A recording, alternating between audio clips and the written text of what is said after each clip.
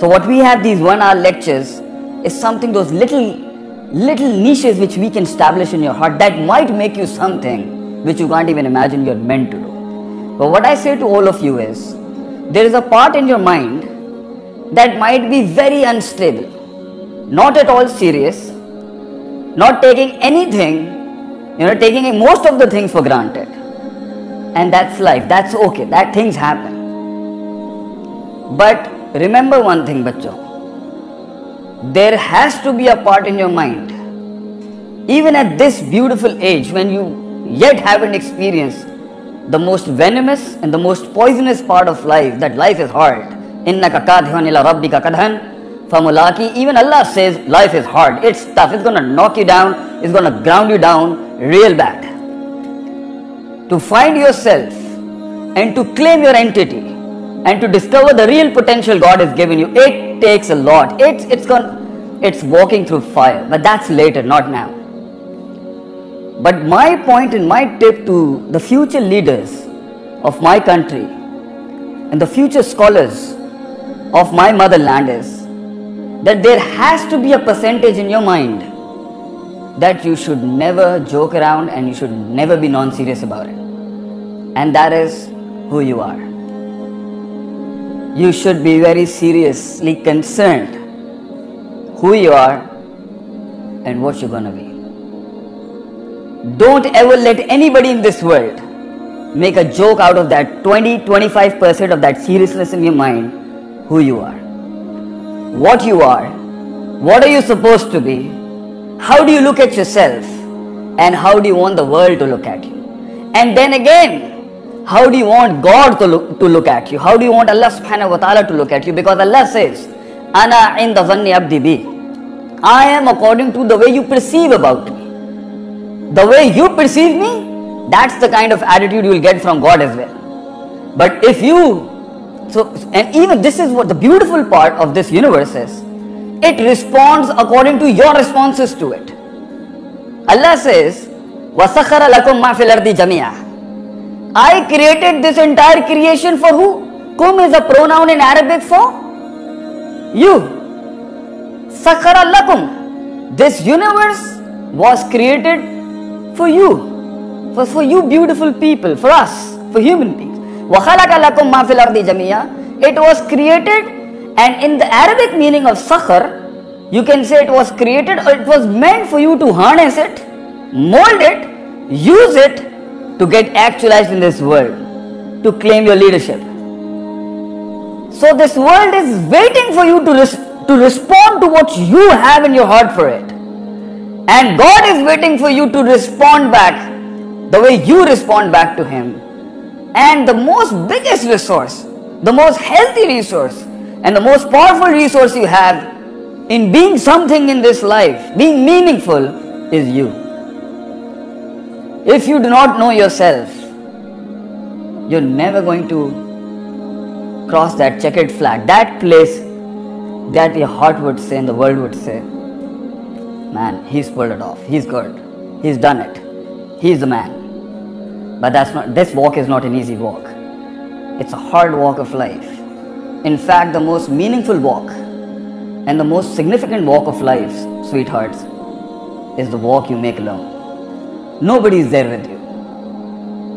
Because when you have dreams and when you have visions to bring down the mountains under your feet, to bring the heavens under your dreams and your visions and your dedication and commitment with what you believe should have been done, the world won't recognize you. The world won't acknowledge you.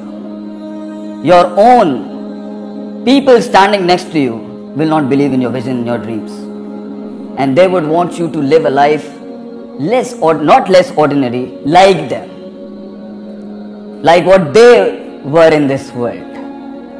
So a time comes in life to be something larger than life, to be something which nobody in this world expected from you.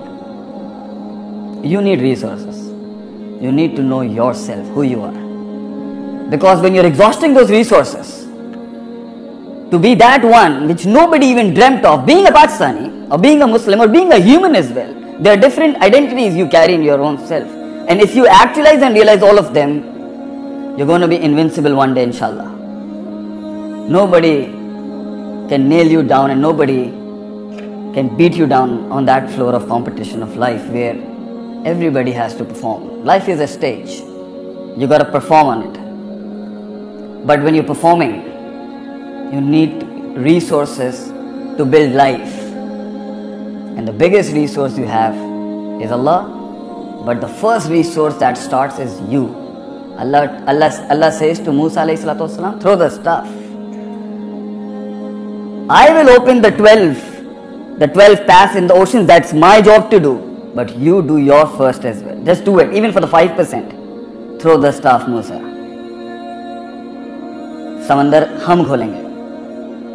But you do the sunnah of being a man. Is you need to make an initiative. Kadam badao.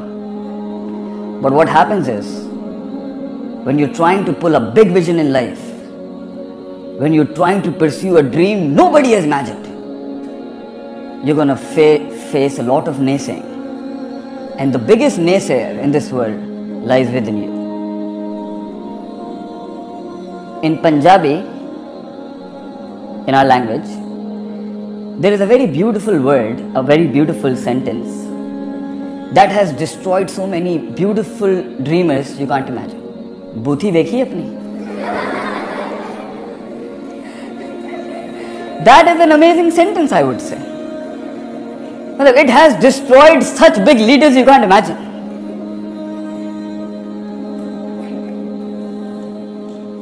Alright.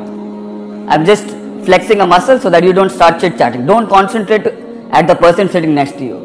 I should be the most important person right now in your life because I've got something for you. Don't look here and there. So when they built such a sentence, they said, Bhuti. So the Gora came up with a very seasoned, cultured answer. If you're pointing one finger at someone, there are 3 fingers pointing at you. Very cultured, huh?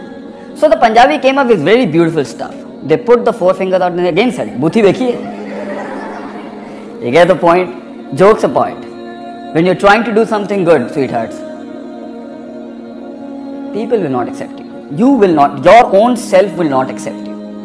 So you need to be very clear and focused who you are. And that brings in the $1 million question, the identity crisis we are facing. Who am I? Am I a Desi? Or am I a Yo? Am I a Westerner? Am I an Easterner? Am I a Muslim? Am I a non-Muslim? Am I supposed to be an Orthodox Muslim? Or am I supposed to be progressive Muslim? Gender-based inequalities in life. I'm a woman. Am I supposed to dream or not? Males, brothers over here, students, men sitting over here, boys. Am I supposed to do something? It's the identity crisis because of which the power of your muscle, it's going to go down. Because when you're walking towards your vision and your dreams in life, you're going to get tired, very tired. Your muscles, your body will not work in accordance with your heart. But where the muscle fails, bache, it is the spirit that carries you along. And for having a larger than life spirit, you need to come out of doubts. You need to come out of desires. You need to come out of confusions. Al-istirab, muzabzibina bayna dhalik, la ilaha hawla wa la ilaha. You don't have to be left and right. You need to be where you need to be. So you have to ask the most difficult question. Am I what the world wanted me to be? Am I what my friends wanted me to be? Am I what my parents wanted me to be? Or am I what my heart says I should be? No man in this world, beta, is a waste.